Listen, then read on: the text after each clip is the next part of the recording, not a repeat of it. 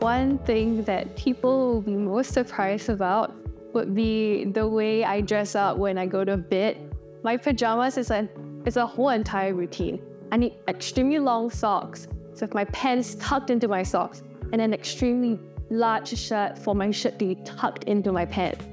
So altogether, I have like a man-made like onesie that I have to sleep in. If not, I cannot go to bed.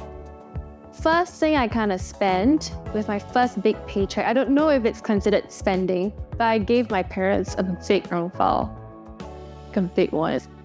And then maybe I bought myself a bag. I think I got myself the Celine Crescent bag. Yeah, that was one of the first bags that I've got it.